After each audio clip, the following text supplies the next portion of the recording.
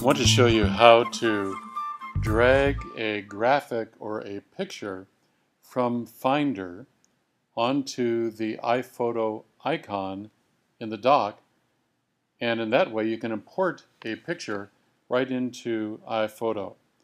Here's a picture and I've got it highlighted. I can click the space bar to show me what that picture is. I'm going to click that. With my left hand, hold it down.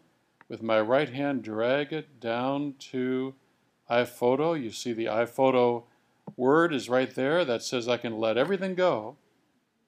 The iPhoto takes over and imports the picture from Finder, leaving it in Finder, but also bringing it in to iPhoto. And there it is. Now, if I want to highlight an entire list, I can go up here to Edit, select All. I can, with my left hand and the mouse on the icon, click and hold and drag down the entire set. See how they're all moving with me?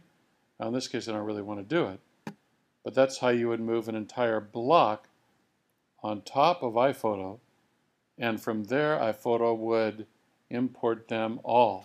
Once imported, you can give each and every photo a name. If you have imported a list of photos, there'll be, of course, all kinds of photos here, and you can give the event a title.